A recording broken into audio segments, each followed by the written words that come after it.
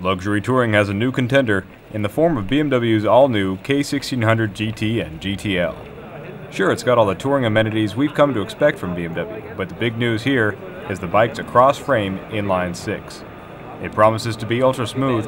With 1654cc worth of displacement, it offers plenty of power too.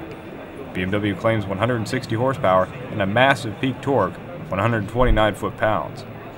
Comfort and safety have been longtime BMW hallmarks, and the tradition continues with the K1600s. Traction control is offered to harness all that power and torque, while ABS and ESA2 electronic suspension are also on the list.